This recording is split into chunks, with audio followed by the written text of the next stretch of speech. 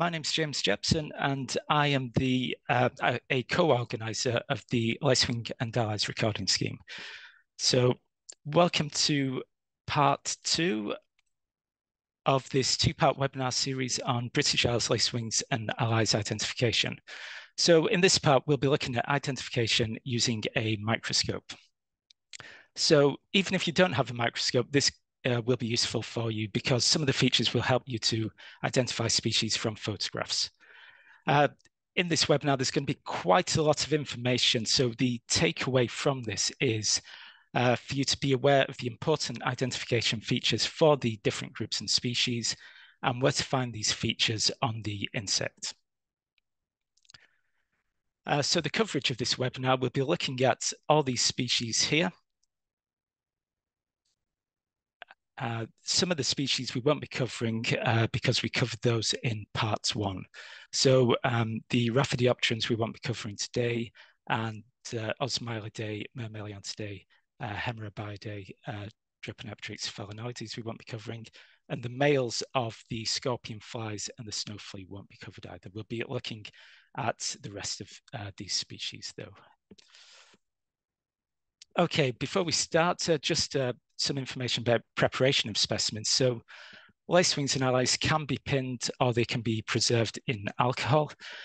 If you are collecting specimens, it's very important that you label your specimens with the important information such as where you found it, the date you found it, who collected it, who identified it, any information with regards to plant interactions would be useful as well. So it's always important to label your specimens so they are useful in the future.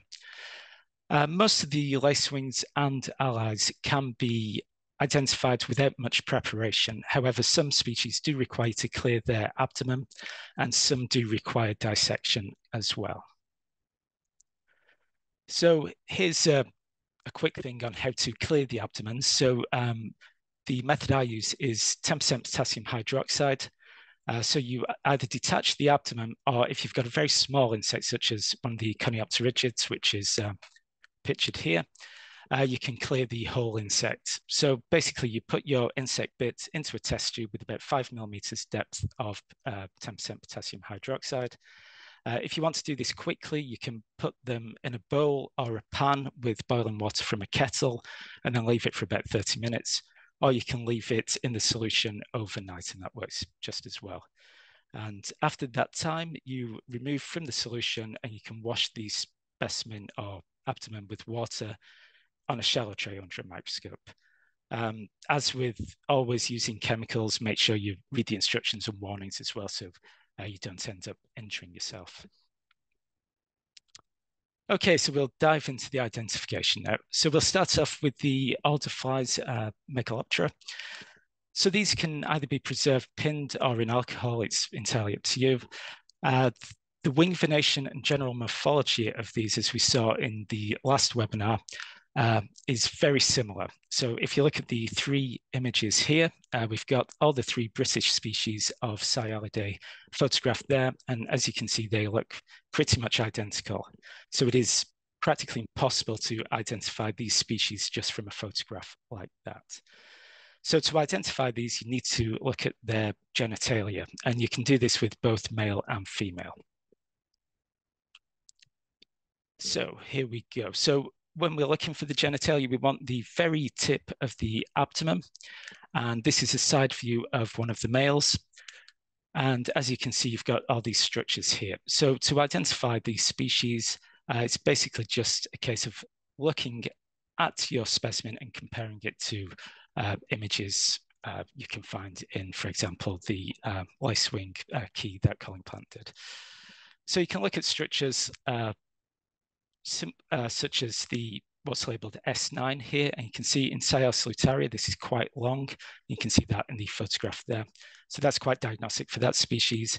And if you look at the other species, you can see that this feature here is of different shapes. So it's fairly easy to identify them when you find the right part of the insect for the male.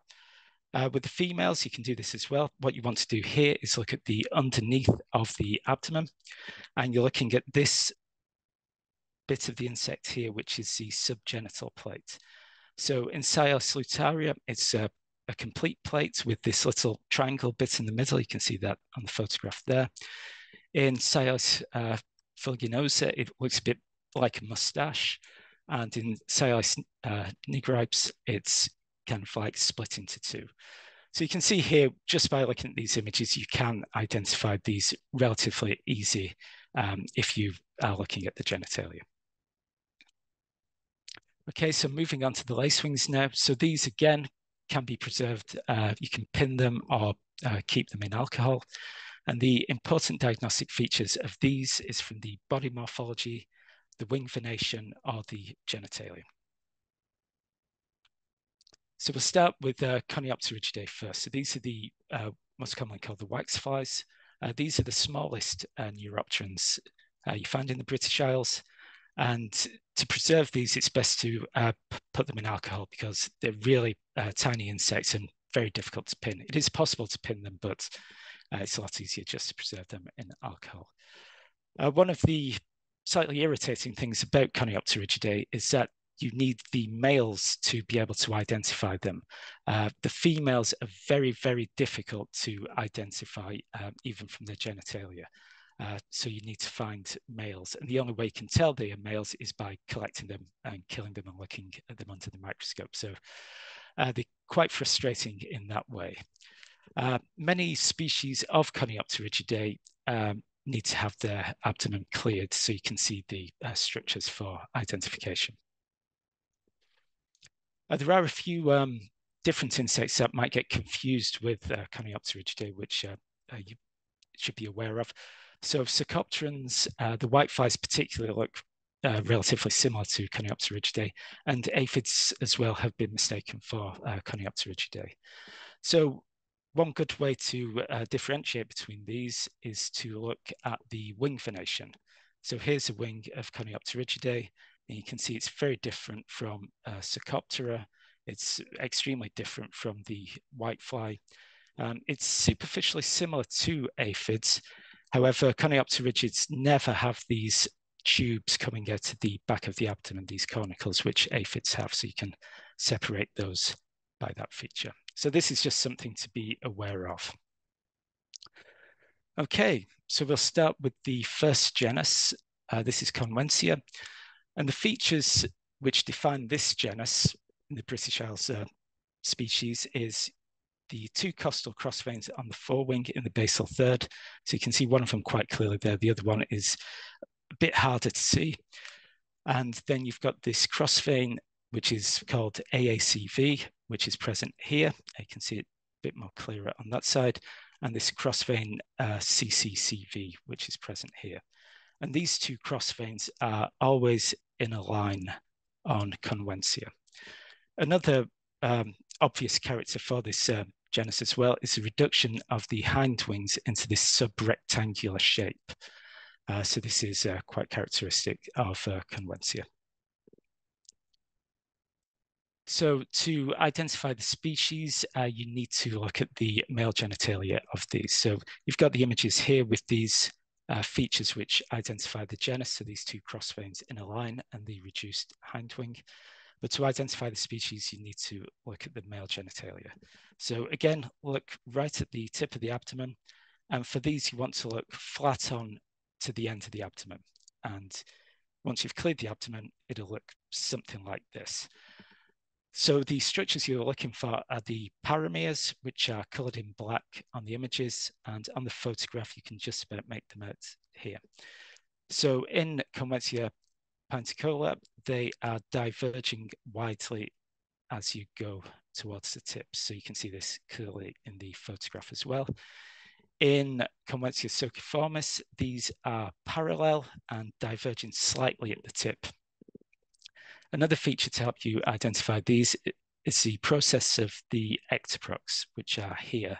You can see those in the photograph here as well. In Conwentia panticola, these are forked, and in Conwentia sociformis, these are forked, but not as dramatically as in panticola. So looking at the genitalia for these two is relatively straightforward when you get your eye in to be able to identify these, but you do need to clear the abdomen to be able to see these structures.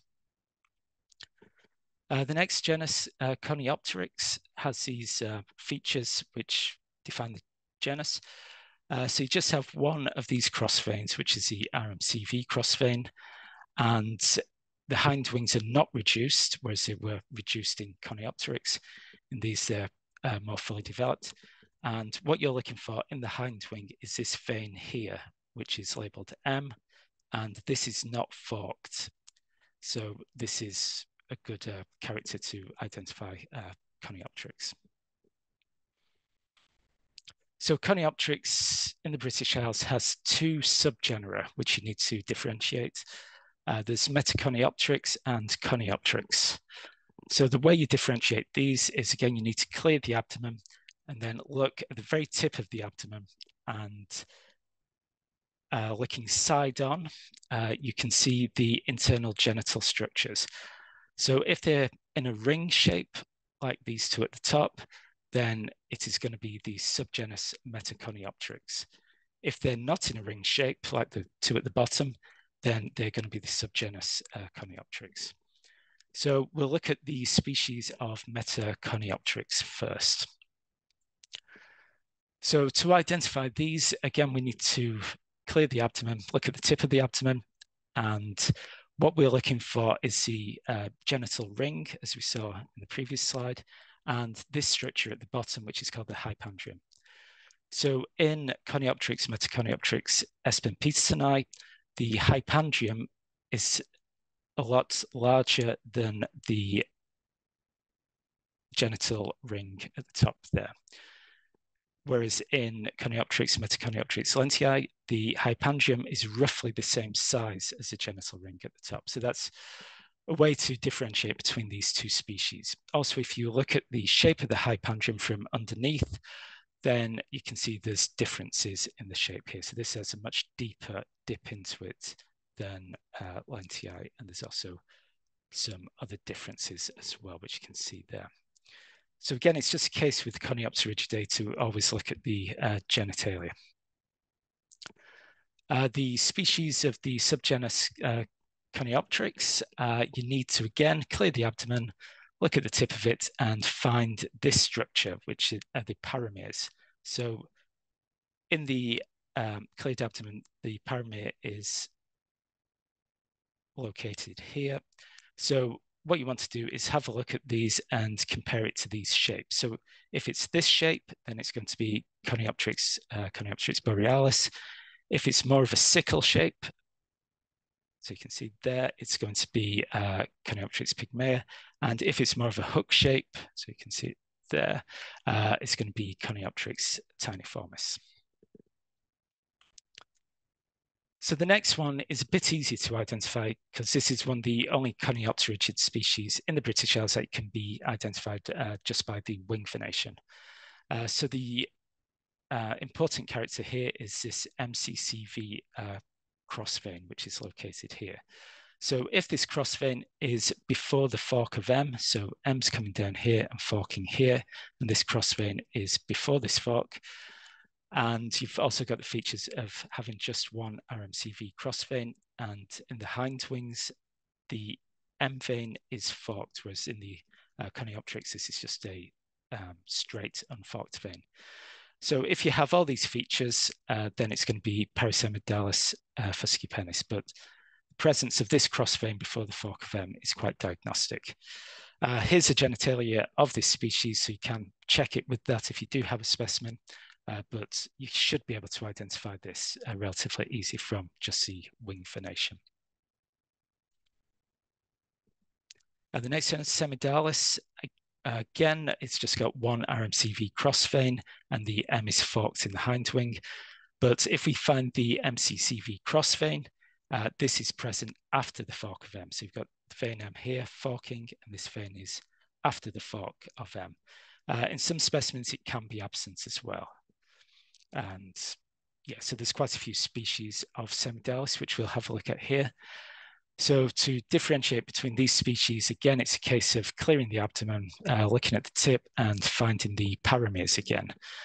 So Semidalis alirodiformis has this shape to the parames, which is quite horizontal with these spikes coming off, whereas Pseudonuntiata has, again, a horizontal parame, but it's got this rather hooked shape at the end of it.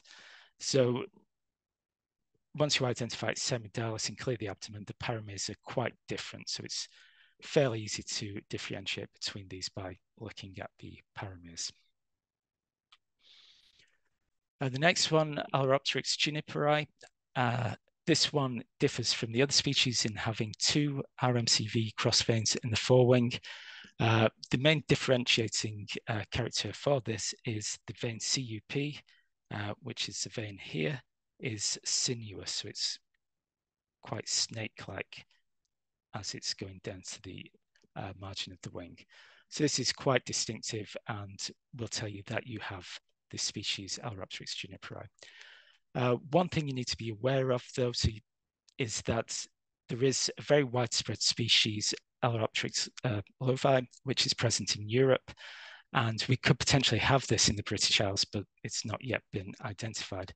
So if you do have something which you've identified as this species, it's good to check the male genitalia as well, just to make sure you don't have this other species. So that's something to be aware of. The next one, Helicoconus hirtinervis. Again, you've got the two RMCV cross veins, which is shared with the other species. But the CUP in this one is straight. It's not got that sinuous shape that the other species had. So this one also has hind wings which are not reduced in the males, but if you do find a female, the fore and hind wings are reduced, especially the hind wing is reduced to this triangular shape. So that's something you should be aware of as well with this species. Okay, so that was Caniopterigidae. So they're quite a fiddly little group to start identifying because they're so small and you have to clear the abdomen of most species to be able to identify them. And many of those features to identify them are quite small as well. So you need quite a high-powered microscope to be able to start identifying those species. But once you do get the hang of it and get the practice, they do become fairly easy to identify. It just takes quite a bit of practice. So next we'll look at the brown lacewings, the Hemerabiidae. So again, as with most of these lacewings in ours, you can either pin them or preserve them in alcohol. It depends what your preference is. Some species you may need to dissect or clear the abdomen, but most of them you can just look at without having to clear the abdomen. The genitalia does often have to be looked at to observe, to confirm your identity of your species as well. So here are a few key identification features which are found on the wing venation. So you've got this structure, which is the recurrent humeral vein. So this is the first vein in the costal area. So the costal area is this bit of the wing here, and your recurrent humeral vein is the first vein you see there. So the recurrent humeral vein starts and then bends back on itself, and it's got these small little branches coming off it. So that's quite an important character for differentiating between some of the genera. The branch of R, which is this branch here going along here, and this has some branches coming off it. The number of branches you have off R is also quite diagnostic for some species. You've got some more cross veins, which are the RMCV cross vein, which is located here, and the MCCV cross vein, which is located here. So these are quite important for identifying some of the species in genera as well. And the number of cross veins that you get in the outer third of the hind wing are also quite important as well. So first of all, we'll look at some of the genera which do not have a recurrent humeral vein. So remember, the recurrent humeral vein bends back on itself and has these branches coming off it. These two wings here, this humeral vein is forked, but it's just forked. It's not recurrent. It's not bending back with many branches coming off it. And in this wing here, you can see the humeral vein is just straight up. So there's definitely not recurrent there. So these two genera are split off by not having a recurrent humeral vein. So these are Sectra and Micromus. So we'll have a look at Sectra first. So we only have one species of this in the British Isles, which is Sectra diptera. It does have two forms. One has reduced hindwings. So you can see on this specimen, the hindwings are very much reduced. And there is another form which has fully formed hindwings as well.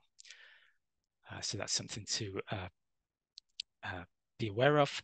However, in both of these, the forewing venation is pretty much the same. So you've got this vein R, which is going along, and you have these two branches coming off.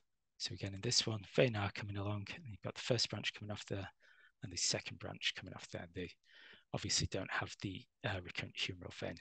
So that's good enough to identify this particular species. Micromus, you need a few more characters to identify these. So you've got three species in the British Isles. You've got Micromus variegatus, Micromus angulatus, and Micromus paganus. And you can see here that none of these have the recurrent humeral vein. You can start to identify them by looking at the number of branches of R, but you do need to be careful with this. Micromus has usually 3 branches, but occasionally it can have 2. So you've got 3 in this specimen here. Angulatus seems to be consistent with having 4 branches of R, and Paganus usually has 5 branches, but could have 4. So you may get confused between these 2 species if you just look at the number of branches of R. So what you need to do is have a look at the genitalia. With these, you don't need to clear the abdomen. You can just look at the specimen as it is. So here's Micromus variegatus at the top. We want to look at the tip of the abdomen. And the part of the genitalia we want to look at is just this top bit here. So we're not bothered about the bottom bit. It's just this top bit. So in Micromus variegatus, you have this little small horizontal spike coming off it. With angulatus, this spike is again horizontal, but much, much longer and thinner. And with Paganus, you have this rather dramatic cat claw shape to it, which you can see quite easily, usually with the naked eye. It's a very dramatic structure. So these species are very easily identified by just looking at their genitalia. Okay, so now the hemorrhoid lacewings, which have the recurrent humeral vein. So again, you've got the recurrent humeral vein there, bending back on itself with lots of branches coming off. And all these genera here, Symphorobius, Megalomus, Hemorrhobius, and Westmalius, have this recurrent humeral vein. So we need to start splitting off these genera. So one way we can do that is look at the cross veins in the hind wing, and we're looking at the outer third of the hind wing for this. So you've got your hind wing here. So if they don't have any cross veins in the outer third of the hind wing, or they have no more than 4 cross veins, it's going to be the genus Symphorobius. If they have at least 5 cross veins in the outer third of the hind wing, it's going to be one of these genera here, Megalomus, Hemorrhobius, or Westmalius. So first of all, we'll have a look at Symphorobius. So we have a couple of species here which share the branches of R being 2. So follow R across, you have the first branch there and the second branch there. And in this species, you have the first branch there, the second branch there. So both these species have 2 branches of R. How they differ, though, is Symphorobius elegans usually has a uniformly dark thorax, which you can see there, and Symphorobius pygmaeus usually has a thorax with a pale center, which is obscured by the pin there, but you can usually see it in your specimens. They also differ by the patterning on the wing. Elegans has this marbled wing pattern, which you can see here, which is quite nice, whereas pygmaeus is generally a plain wing without much pattern. There is some small pale brown background patterns on it, but nothing as dramatic as elegans. If you look at the veins as well, in elegans, they're uniformly dark, whereas in Pygmaeus, they have these dashes on this, so this alternating light and dark patterns on the veins. So that's usually good enough to identify these two species, but you can check the genitalia as well. You can see there are some differences between the male genitalia. Some other species are Symphorebius fusescens and Pelsides. These both share the fact that they have 3 branches of R. So again, follow the vein R along. You can see you've got 1 branch, 2 branch, 3 branch, and the same is seen in Pelsides as well. The veins of both of these are uniformly dark. You never get the alternating light and dark stripes or dashes across the veins in these two species. Also, the scape and pedicel, so the bottom parts of the antennae, are all the same color as the rest of the antennae. So the antennae is always the same color in these two species as well. So they do differ by the fact that Fusescens has this brown-tinged wing with pretty much clear membrane, whereas Pelsides has some dark patches on the cross veins, which you can see here, here, and throughout the wing as well. It has these dark patches over the cross veins. And again, you can have a look at the male genitalia, but they are fairly similar. So the wing pattern is usually good enough to identify these two species. And there is one more Symphorebius species, Symphorebius klappeleki. And again, you've got the 3 branches of R. You can just about make it there. So R going across, and 1 branch, 2 branch, 3 branch.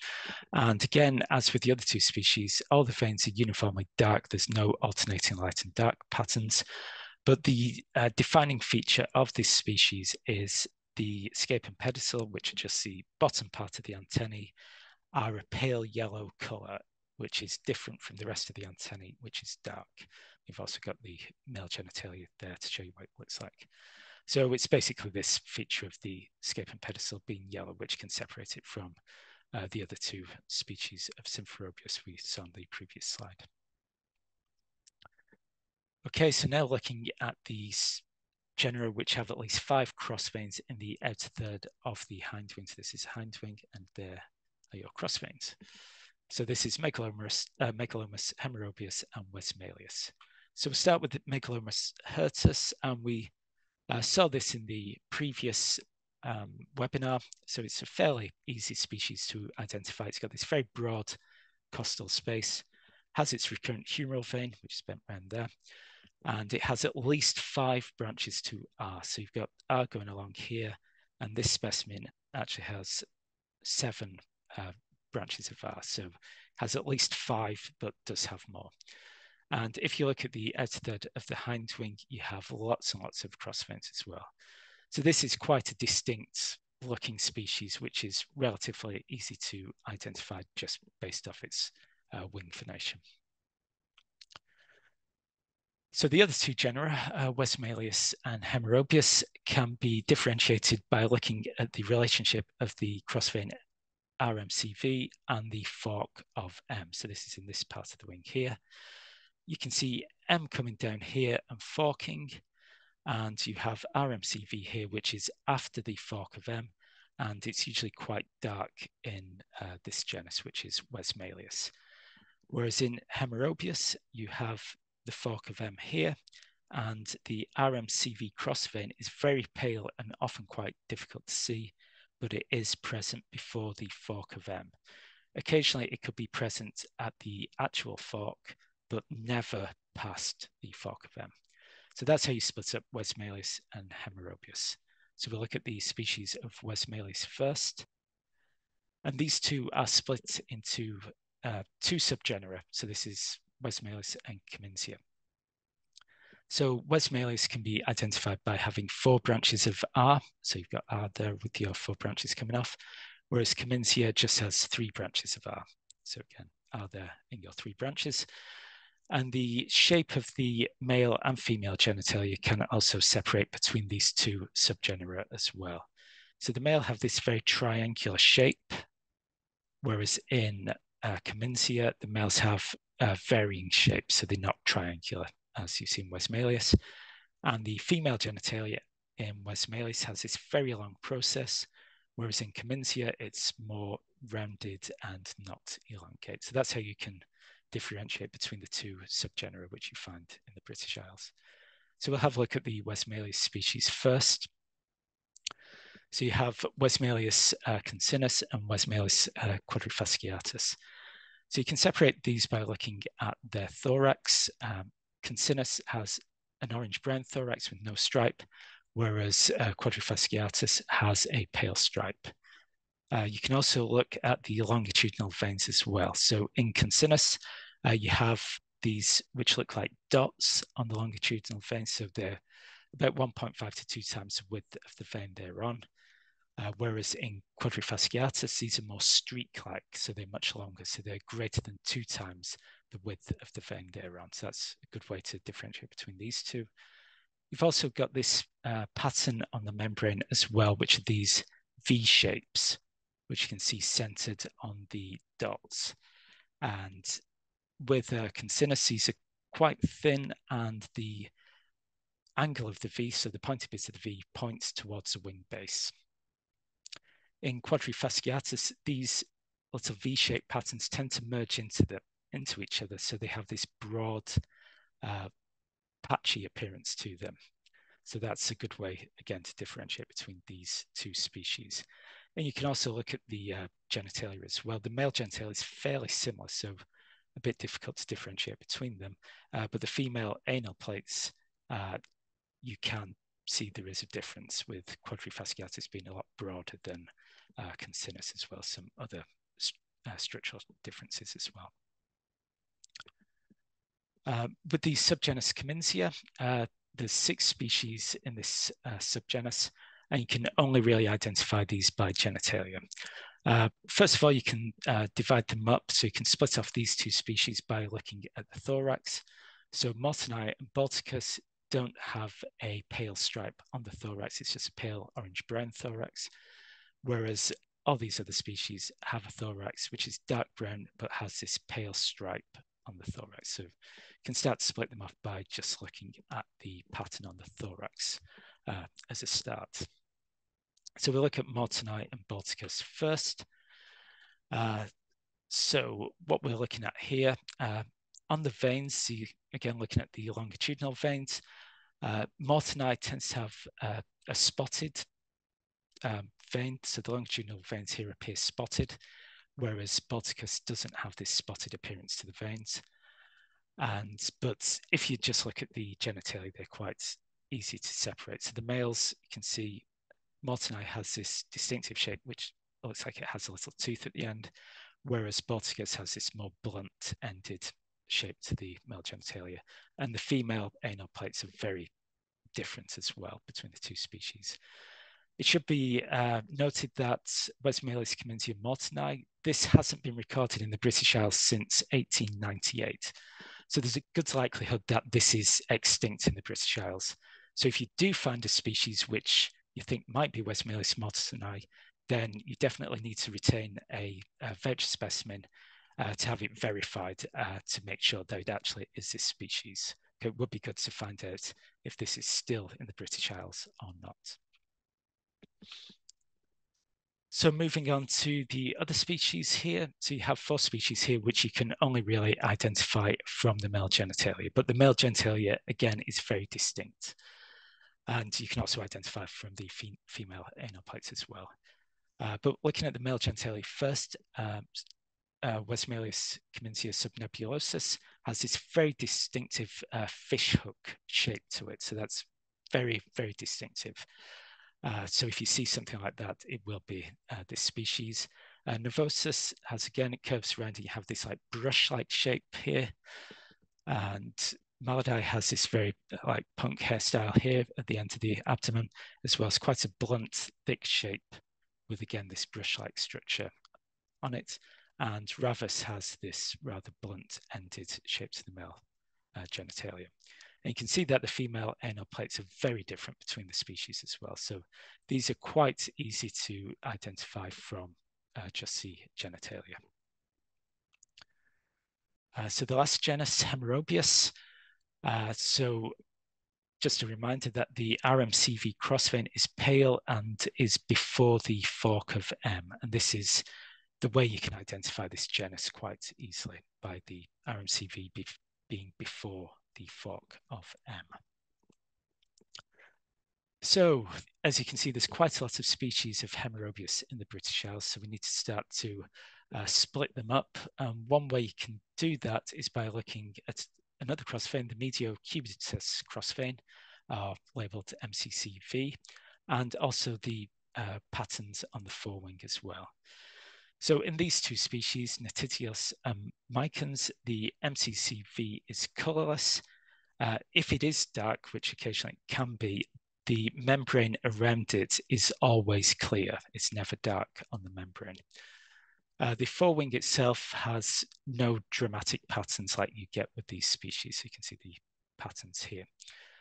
So that splits off Notitios micans. The other species have a dark MCCV, and it's usually patterned on the membrane around this vein as well. And the forewing does have these quite pretty and dramatic patterns on it. So we'll look at Notitios micans first. So again, if we look at the longitudinal veins and see whether you have spots or dashes. So Hemerobius notitios has these spots. So these spots are about the same length as the width of the vein. So they appear like dots, whereas in Hemerobius micans, these are much more elongated, about 2 times the length of the width of the vein they're on. You can also look at the hairs coming out of these dots on the vein.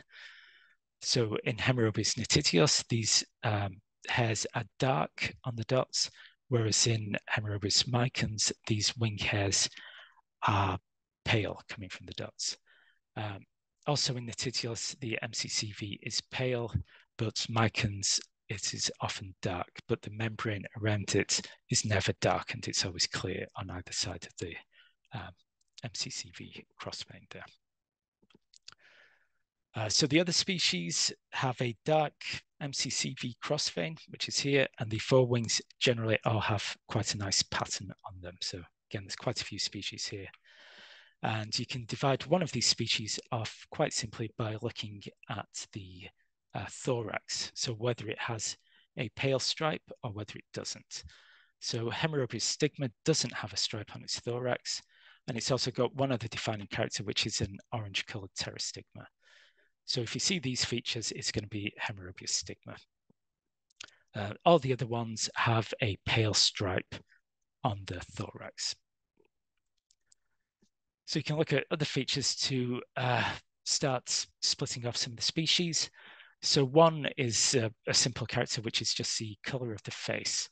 So the front of the head on Hemerobius atrifrons is a shiny glossy black. So that's quite distinctive for this species. Again, you can check this by looking at the internal male genitalia, but this is quite a distinctive character for this species.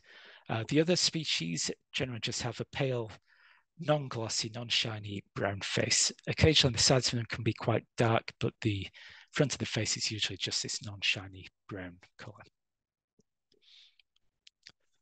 So to start to split some more species off, we can look at the basal SCR crossvein. So this is a crossvein here, and this is between the vein SC at the top and the vein R at the bottom, and it's the most basal crossvein.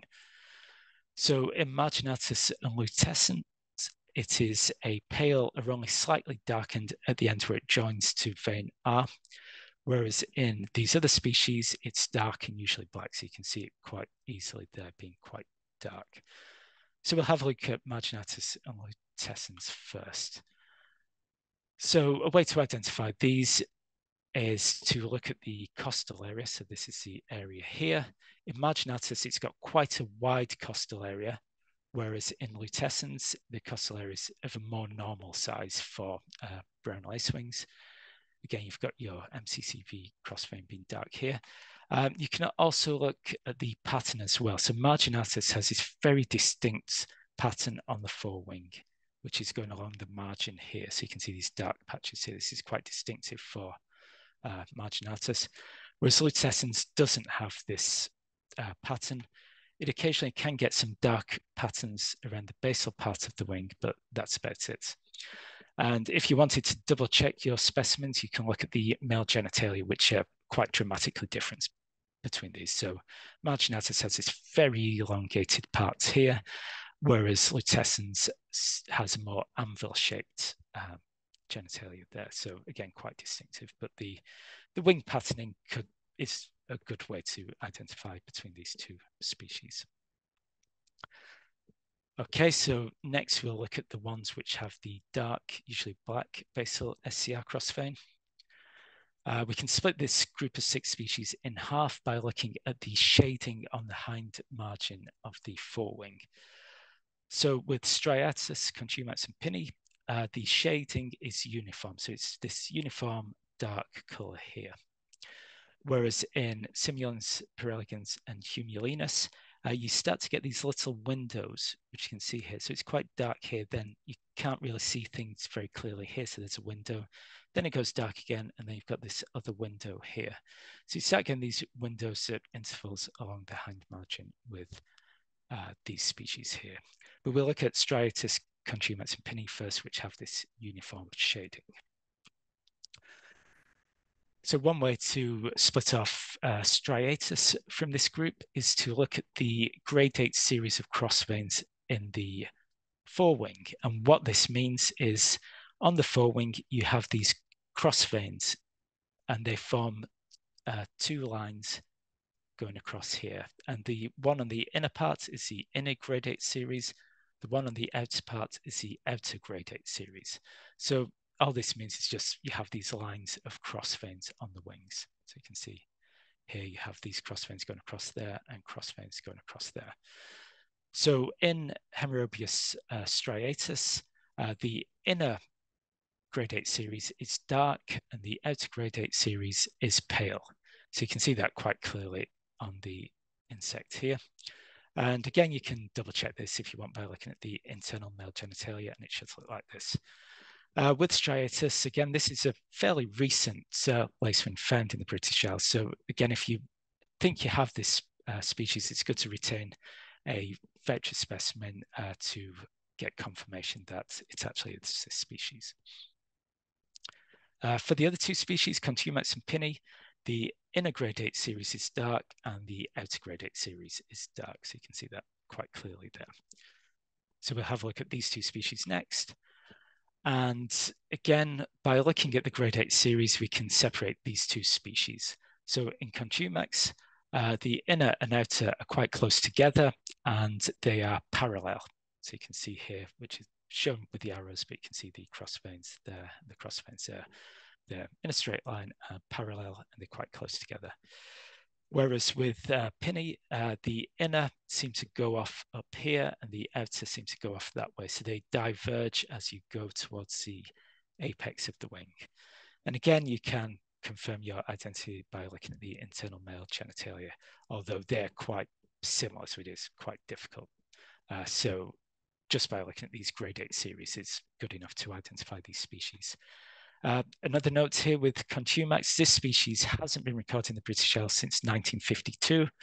So again, this is potentially extinct in Britain. So if you do think you have this species, it'd be good to keep a vector specimen for somebody to verify.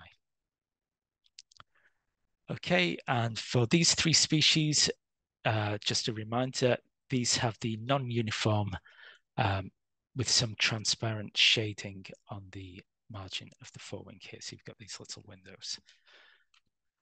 So first of all, we can split off Hemorrhobius simulans, and by doing this, again, we can look at the inner gradate series of crossveins. So this one, they're pretty much in a straight line. And if you look at Perelegans and Humulinus, you can see you've got this distinct step here. So these crossveins are not in a straight line. With simulants as well, you have smaller areas of transparency, these small windows on the shading on the hind margin. So you can see them here. They're just these little paler patches on the hind margin there. Whereas on Perelegans and Humulinus, you have much larger areas of transparency on the shading of the hind margin there. You can also look at the wingspan as well. So in simulants, this is greater than 20 millimeters, whereas in Parallegans and Cumulinus, this is less than 18 millimeters. And you can also look at the scape. So this is the bottom part of the antennae. In simulants, you have usually these dark stripes on them, which you don't get in Parallegans and Cumulinus. So these features split off simulants quite easily. Next, we'll have a look at Parallegans and Cumulinus. And the way you can identify these, again, is to look at the longitudinal veins. Parallegans has quite heavily marked longitudinal veins, quite dark as well. They've got these dashes going along them. They do have this V pattern as well, which you can make out, which is focused on these dashes. And again, these are pointing towards the wing base, little Vs. And the overall appearance of Parallegans is a red-brown color to the forewings. With Cumulinus, you have these relatively pale forewings. The longitudinal veins are not as heavily marked as Parallegans, and any V-shaped pattern, which you can just about make out, is very pale, and it just doesn't stand out. The male genitalia of Cumulinus as well is quite distinct. You can see there, but you can usually split these off by looking at the features on the wing. Okay, so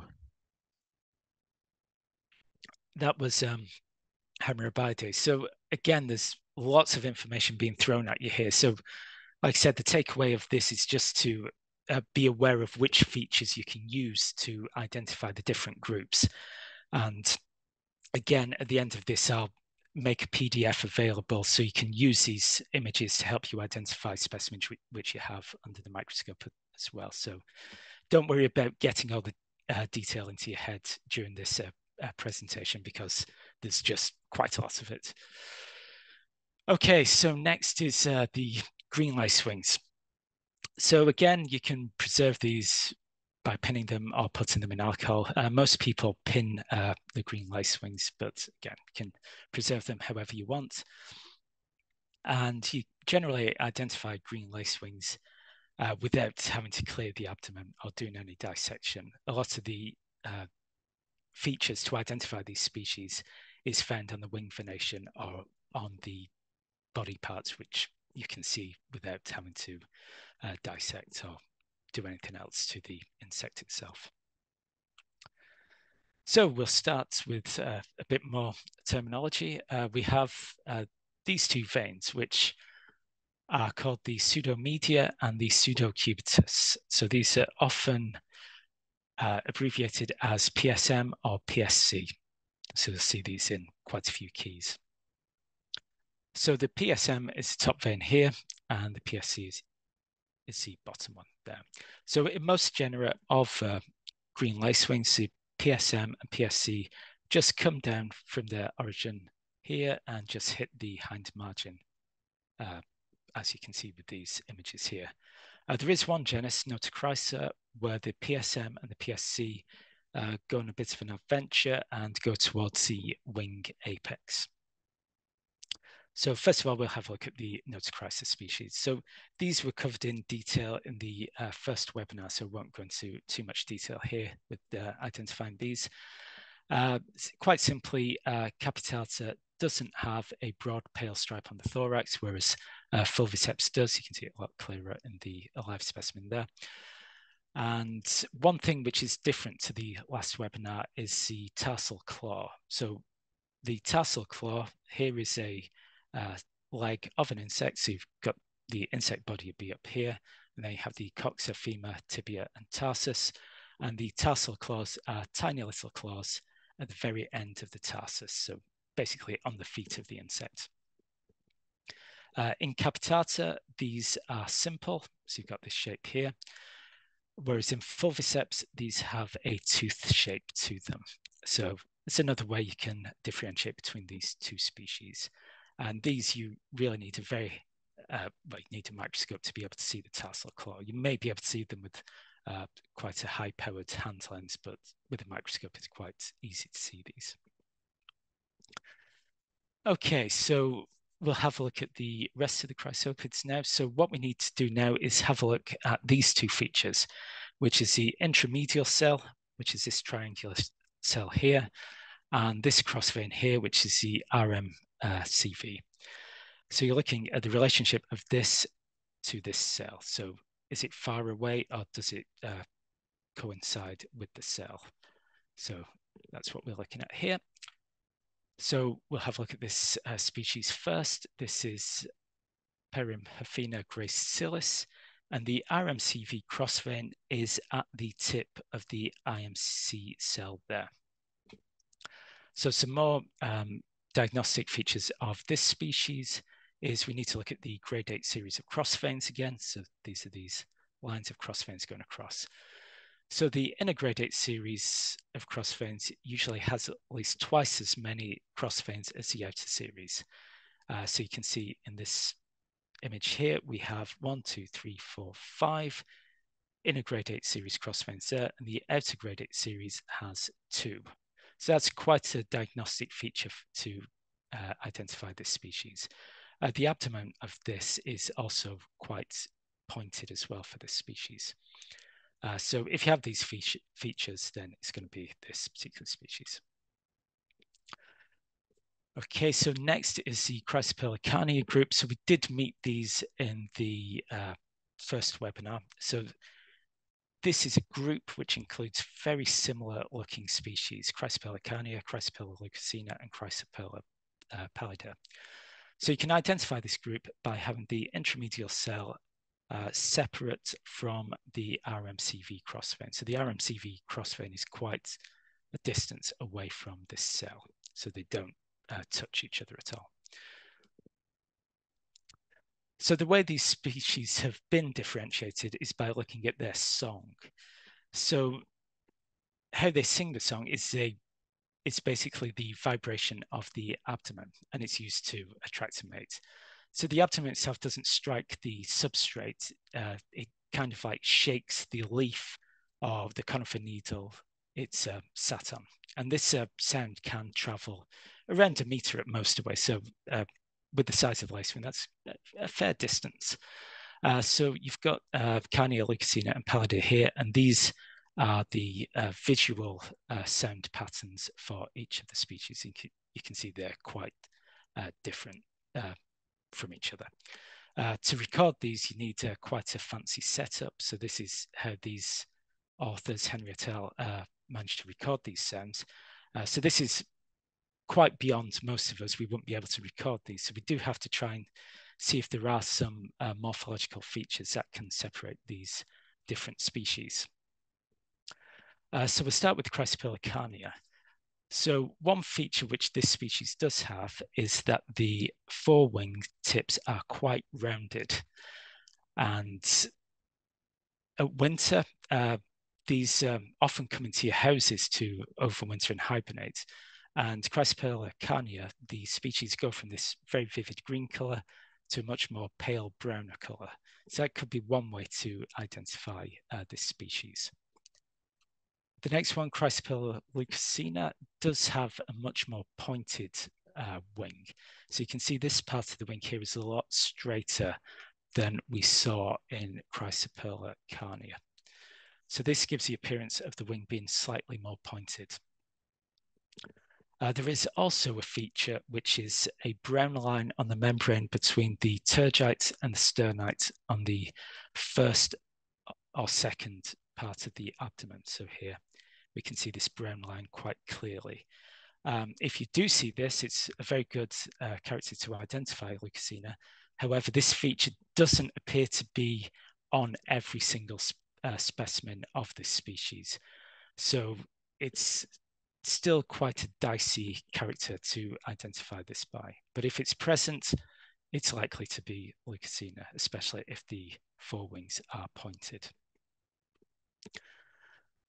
If you have some comparative material, you can look at the hairs on the costal margin. So this is the top edge of the wing. So in leucocina, the hairs are much more shorter. So you can see here compared to the width of the costal vein. So this vein here is the top edge of the wing there. In Carnea, the hairs are much longer compared to the width of that vein. This is very difficult to see if you just have one isolated specimen, but if you do have comparative material, then this can be a useful character to differentiate between Carnia and Leucocina.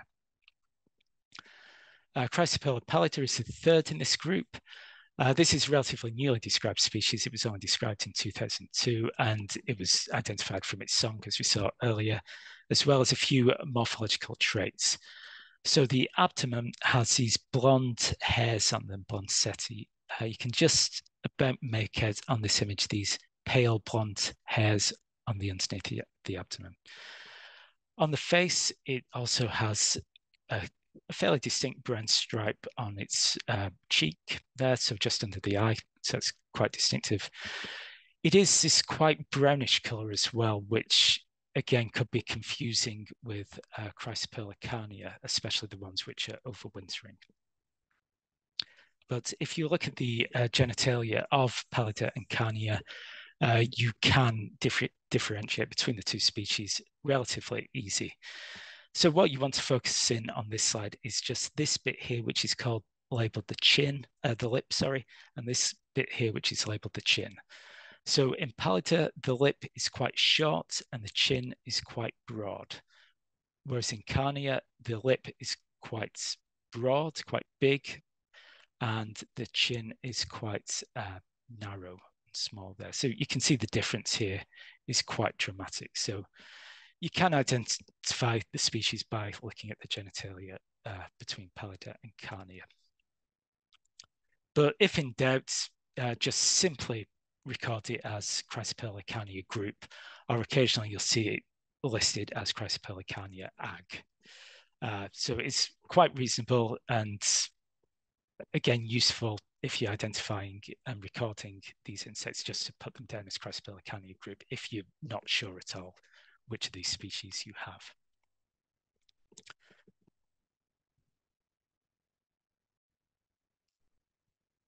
Okay, so the rest of the green lacewings all share the feature of the RMCV cross vein coming into contact with the intramedial cell beneath it. So the RMCV vein basically hits the intermedial cell below it, and that's shared by all of these species here. So we'll try and split these off. So one easy way to do that is to look at the vein SC. So at the top of the wing here, you have the costa, and the second vein is the SC. So if this vein is black, it's going to be Chrysopa dorsalis. If the vein is green, it's going to be the rest of the green lacewings. So Chrysopa dorsalis we did see in the first webinar, so again, I won't go into too much detail about identifying it here. It has this black SC longitudinal vein. The second antennal segment is also black. The head has extensive black markings with this rectangular pale patch on the head. And if you look at the tarsal claw, dorsalis has a very simple tarsal claw. So that's another way you can identify it as well. So next we'll try and split up some of these species here. We can start to do that by looking at the second antennal segment. So is it black or is it green? If it's black, you've got these 4 species. If it's green, you've got the rest. So we'll have a look at these 4 species first. So the first one is Chrysopa perla, which again we saw in the first webinar. So again, won't go into too much detail here. So you've got quite a lot of black on the head, and this one has a pale spot. The second antennal segment's black, as we saw before. It has this blue-green color, and the tarsal claw has this tooth shape to it. So all those features identify Chrysopa perla. Chrysopa comata, you need to look at a few more different features. So again, you've got the second antennal segment black, which is shared by all these 4 species. The tarsal claw in this one is simple. It has discrete spots on its head, which differs from perla, which has more black on its head. So this has discrete spots. One of the major diagnostic features of this species is by looking at the side of the thorax, you have these dark sutures. So the sutures here are colored in black. So that easily identifies Chrysopa comata. The next one is abbreviata. Again, you have discrete spots on the head as opposed to being mainly black. Again, you've got the second antennal segment being black, which is shared by all these 4 species. The tarsal claw in this one has this tooth shape to it, so that is one way to identify this particular species. Chrysopa phyllochroma, again, you've got the second black antennal segment. Again, discrete spots on the head. This one has tarsal claws, which is simple, and the side of the thorax of this one is green. So if you have all these features, it's going to be Chrysopa phyllochroma. Okay, so next we'll look at the species which have the second antennal segment being green. And to split 3 of these off, we look between the antennae, and what we're looking for is a black spot being present. And Apertochrysa ventralis, Prasina, and Chrysopa pallens all have a black spot between the antennae. So here's Apertochrysa ventralis, and you can see the black spot there. This one used to be called Dicochrysa ventralis, but the name has recently changed. So in older keys, you may see this name. So that's something to be aware of. So you have the black spot between the antennae, and the easy way to identify this species is to look under the abdomen. So if under the abdomen you have this glossy black surface, then you've got Apertochrysa ventralis. So that's relatively easy to identify. The next one is Apertochrysa prasina, and again, this used to be known as Dicochrysa prasina. In some of the older keys, you'll see this name still.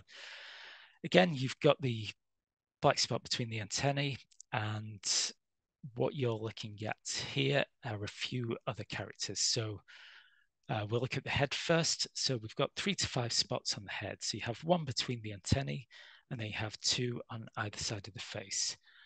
Occasionally, on some specimens, these 2 spots here may fuse together, so it looks like you have 3 spots, hence why you have 3 to 5 spots on the head. You've got the palps at the front, which are part of the mouth parts of the insect, and in Apertochrysa prasina, the palps are ringed with black, so you can just about see on this image here that you have the palps being ringed black. In some dried specimens, these appear to be entirely black as well, so that's something to be aware of. And then another feature of this species is if you look at the base of the costa, so this vein here, top of the wing is the costa, coming down to the very base, you can see these black spots, and this, along with the other features, tell you that you have Apertochrysa prasina. The next one is Chrysopa pallens. Again, you've got the black spot between the antennae. The palps on this one are green, so you can see quite clearly there the palps are green or a browny green color. They're never black though, whereas in the other species they were black. This one, they're never black. And this species has 7 spots on its head. So it's got the spots between the antennae, 2 spots in front of the antennae, and then 2 on either side of the face there. The basal costal cross vein is green, whereas in Prasina, the basal costal cross vein was dark. So that's something to note. And yes, so if you have all those features, then you have Chrysopa pallens.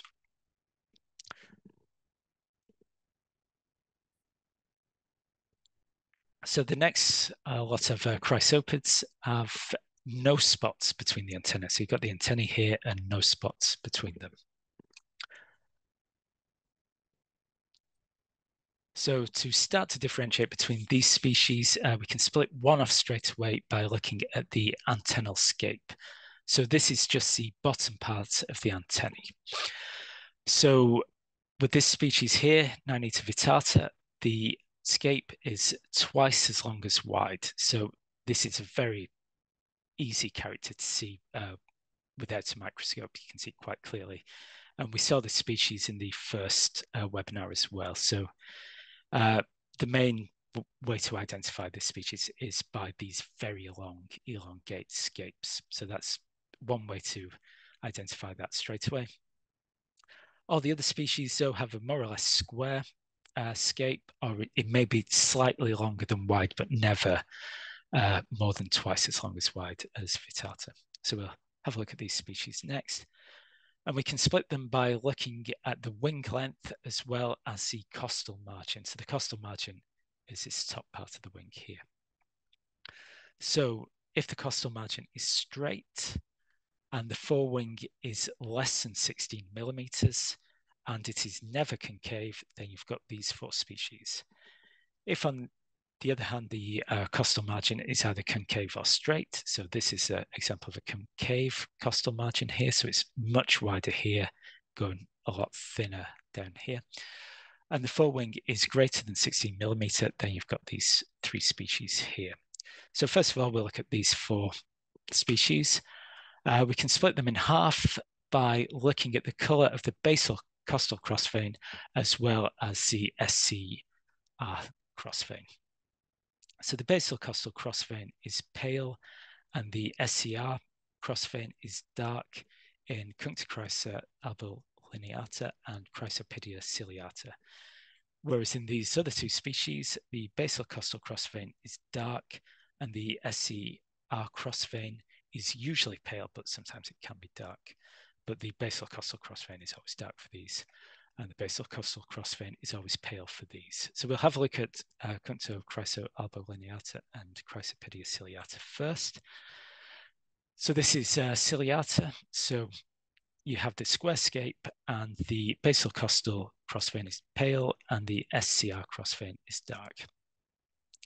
So some other features to identify this species, the palps are a pale color, so they're not dark. It doesn't have a pale thoracic stripe, so it's just got a green, solid green body. And some features we'll be looking at here and in a few other species is the hairs on the veins of the costa and the costal area. So this is this part of the wing here, so around the middle part of the wing here. So we're looking at the costa, which is the top part of the wing, and the little costal veinlets in the costal area. So the hairs on the costa are about 7 or 8 times as long as the width of the costa, so the vein, whereas the hairs on the costal crossveins, which are these things here, are often longer than half the width of the cell here. And they, in this species, pointing in both directions. And occasionally they can overlap as well. So with these features and the other features on the screen here, you can identify Chrysopedia ciliata. Cryptocrysa alboliniata, again, you've got the square scape and the basal costal crossvein is pale and the SCR crossvein is dark. The palps here are dark on the outer face, whereas they were pale in the other species. So you can just see the darkness on the outer side of the palps there. The thorax usually has a stripe going down it. You can just about make out the pale stripe going down the body there. And looking at this part of the wing again, which again is about the mid part of the wing there. So you have the costa and the costal crossveins. So the hair on the costa are about 2 or 3 times as long as the width of the costal vein that they're on. And the hairs on the costal veins point towards the wingtip. So the wingtip is in this direction. You can see the hairs pointing that way. And they're around 1/3 the length of this cell here. So that identifies Cryptocrysa alboliniata. So the next 2 have the basal costal crossvein dark and the SCR crossvein usually being pale, but it can be dark as well. So we'll look at Cryptocrysa flavifrons, and again, in the older literature, you may see it labeled as Dichocrysa flavifrons. So you've got the square scape, and here you have the dark basal costal crossvein and the pale SCRCV crossvein there. Some other features are, if we look at the heads of this insect, the palps are ringed black, so you've got these black shapes to the palps there, and you have red-brown spots on the side of the face, which don't have a really distinct edge to them. They're quite blobby in appearance. Again, we can have a look at this area of the wing, and the hairs are 5 or 6 times as long as the costal vein, and they tend to dip 45 degrees towards the wingtip, so the wingtip is in that direction. The hairs on the costal cross veins, which are these veins going across here, do not quite reach halfway on the cell they are next to. And again, most of these point towards the wingtip. This insect as well doesn't have a stripe going down its thorax, which is another diagnostic feature of this. The next one, Tanyptera cosmea. This has a dark basal cross vein here. However, the SCR V cross vein is also dark in this species, but the fact it has a dark basal cross vein is the way to identify this. Other things, it's still got the square scape and some identification things on this. It does have a pale stripe on the thorax. You can just about make out there. The palps are pale on the inner face, so they're not dark. It does have some black markings on the face, and these are well defined, whereas in the other species, they're a bit more blobby. It doesn't have any dark spots on the base of the costa, and the hairs on the costa are around 2 or 3 times as long as the vein they're on there. And the hairs on the costal cross veins, which these veins are roughly about 1/3 of the length of the cell they are next to. So all these features identify Tanyptera cosmea. Okay, so for the last few species of Chrysopidae, we have concave or straight wing margin, and the forewing is either 60 millimeters or greater. And we've got these 3 species, which are all in the genus Tanyptera. So we can split off Tanyptera flava straight away because this is the only one which has this concave costal margin. So you can see here, it's very narrow, the costal area here, it gets wider there. And it's got this concave costal margin to it. Some other features are that it has the costal cross veins are pale, and it's also got the square scape there. But it's really this distinct shape of the costal margin which identifies Tanyptera flava. The other 2 species just have a straight costal margin. So we've got Tanyptera pallida here, which again has a square scape and it has a straight costal margin.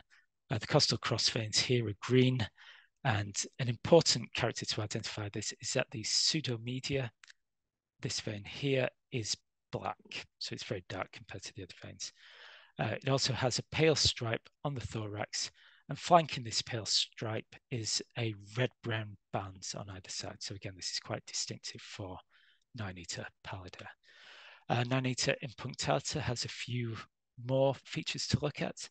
So again, you've got this straight costal margin, and your pseudomedia vein is green, whereas in the other species it was black. If you have a look at the gradate series of cross veins here, so the inner series, this tends to converge with this vein here, which is called RS. So they converge towards the wingtip, so that's quite diagnostic.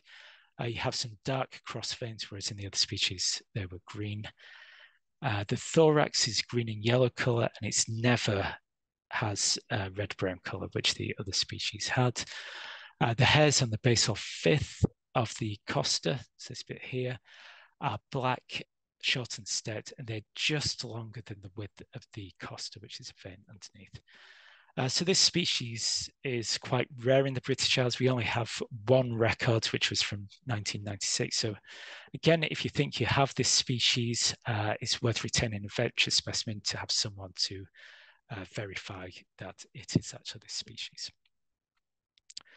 Okay, so that was Chrysopidae. So as with the Hemerobiidae and Tanyptera Rigidae, there is a lot of information there. So I just want to make you aware of these different features which you can use to identify these species. And yes, and you can also split off different genera by certain features as well. So it's just a case of being aware of these features and where they are on the insect. So next, we'll have a look at Ciceridae, which are the sponge flies. We looked at how to identify these from photographs in the previous webinar, but you can identify them fairly easily from the genitalia as well. So again, you can preserve these by pinning them or putting them in alcohol, whatever your preference is. And you can, like I said, identify these from photographs, but the genitalia is very good for identifying them as well. Okay, so here's the genitalia of Ciceridae. So we've got the male at the top and the female here. So we're looking at the very tip of the abdomen again. And with the males, you've got these rather horn-like structures. So here's a side view of a male. And what you're looking at from the top is that Cicera nigra has these rather smooth horns at the end of the abdomen. You can see the photograph here. Cicera terminalis has more spiky, chunkier horns, whereas Cicera dali has much smaller horns which have smaller spikes on them. So you can see that each of the three are quite distinct. So if you see these, it's very obvious which species you will have. Females are a lot more tricky because they pretty much all look the same, but there are slight differences which could help you identify them. So here's a photograph of the female genitalia. But the males definitely are distinct and are relatively easy to identify. Okay, to finish off, we'll look at the Mecopteran. So these are the scorpion flies. So again, we looked at how to identify the males in the previous webinar, and you identify the males by looking at this genital capsule from the top and the calipers on that.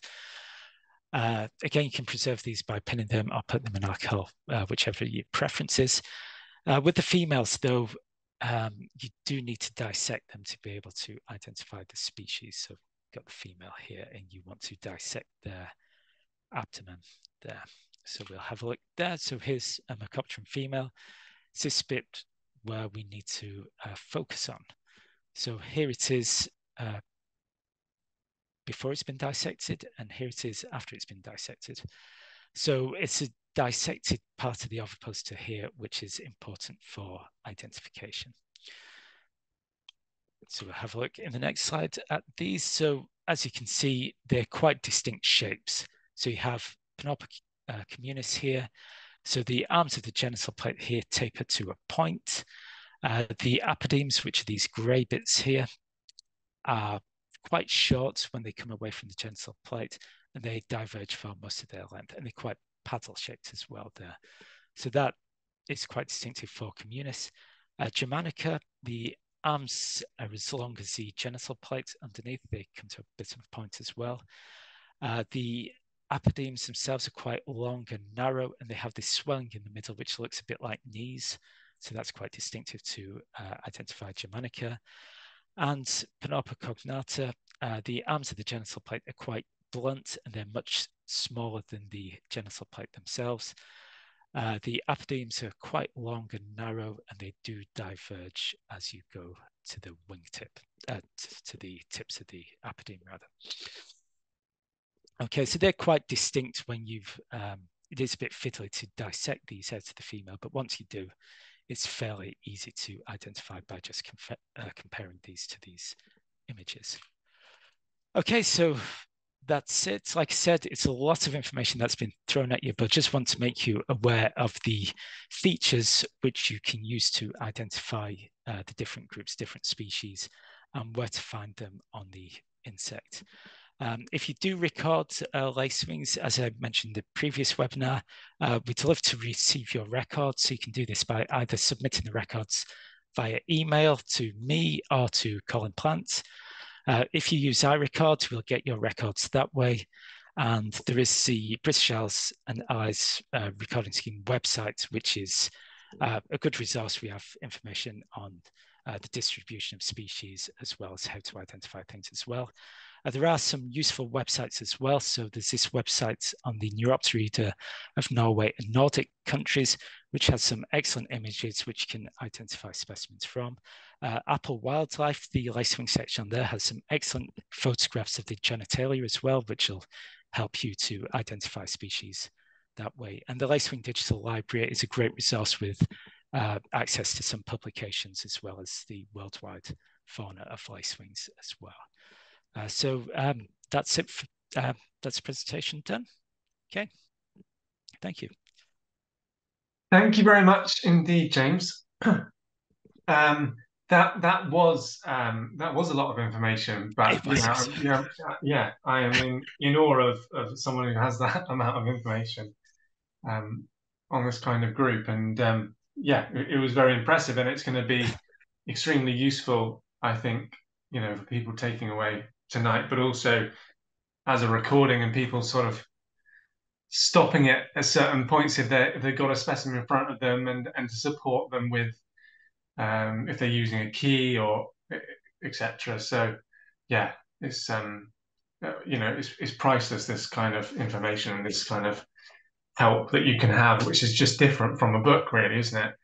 Yes. When you can really take people through each species. So yeah, really appreciate all the work that you've put into preparing for that, and then presenting it so clearly. So thanks very much. So if it's okay, there is a few questions in the chat. Um, if you're ready for those, um, thank you. Okay, so we had one from Ian Thirlwell. The abdomen of a pinned green lacewing tends to deteriorate and turn black. Is this a problem or something to accept and ignore? Thank you. Well, with the green lacewings, most of the characters to identify the British species. So if you're just looking at the British fauna, you can do without looking at the abdomen itself. It's only really Chrysopa pallida and Chrysopola pallida and Chrysopola carnea, which you would use the genitalia for on the abdomen. So it is just one of those things. It's not much of a problem if you're just looking at the British species. If you start to bring in some of the European ones, then you would need to look at the genitalia a lot more. But for the British ones, it's a problem, but it's not something to worry about for identifying the different species. And yeah, you could preserve them in alcohol, which would make them last a bit longer as well. Okay, that's good to hear that it's not a major issue. Have you got any follow up on that, Ian, or is that okay? You can unmute yourself if you like. No, I think that's fine. I mean, it's probably more of a sort of an aesthetic thing, I suppose, for the British species. They just don't look very nice. Yes. Oh well, as long as you can identify them. Okay, thanks, Ian. Thanks, James. Okay, a question from Elaine Wright. How do you view female anal plates? I'm never sure whether to look at the top or underside of the abdomen. It's looking at the underside of the abdomen. So well, you usually have to clear the abdomen out. So using that potassium hydroxide, and then look at the underneath of the abdomen, you should be able to see them relatively clear without having to dissect them out. Okay, thanks. So that's really, really helpful for Elaine. Okay, yeah, people saying nice things, but I don't see any other questions in the chat at the moment. One from Keir Flowerdew. Great talk. Do you think lacewings are under-recorded, or are the distributions fairly well known? I'd say in the British Isles, they're under-recorded, and we don't really know much of the distributions, really. Not many people record them, which is a problem. And as I showed in the previous webinar with the map of the records, we have places in Ireland and in Scotland and parts of Wales, and also isolated bits around England as well, where we don't have a lot of records at all. So I would say that we don't really know much of the distribution yet. I think the Lacewing Recording Scheme database currently has around 27,000 records, which isn't many really, if you compare it to other recording schemes especially. So definitely, I think we don't know much of the distribution yet. And yeah, we just need more people to record things, which hopefully these webinars will inspire people to do. Yeah, I guess some counties will get more moth records in 1 year than that. from the absolutely. whole database of lacewing records. So that sort of shows. I wanted to ask about two species that you thought are maybe extinct, about where they were recorded originally. I think you mentioned Westmalius Mortini, Mortini, yes, and also Heterobius Contumax. Is it Contumax? Yes. Have to remember, see if I've got it noted down anywhere. Thinking if they were just Kent or something, then it's not maybe not so much use to us in the northwest to be looking up. Yeah, it's I can't remember the exact places off the top of my head. I think one of them may be in Scotland, but yeah, it's definitely not the northwest. So it's either I'd have to double check this, but I think one was in Scotland and probably the other one down southern England somewhere. But yeah, off the top of my head, I'm afraid I can't. Okay. Are they in the Colin Plant Key? Yes. So both species are in. I think he did the key of the European species, so European specimens rather. But yeah, like I said, the records of these were almost over 100 years for one and 1952 for the other. So yeah, it's definitely not the northwest though. I know that. Yeah, it's a long time, but I suppose anything's possible with lacewings. Well, yeah, it's just not many people record them, so they could be there. So hopefully they still are, but who knows? Okay, a question from Ben Saber.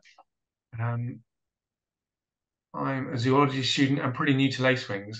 Do you have any suggestions or recommendations for getting practice in ID and recording?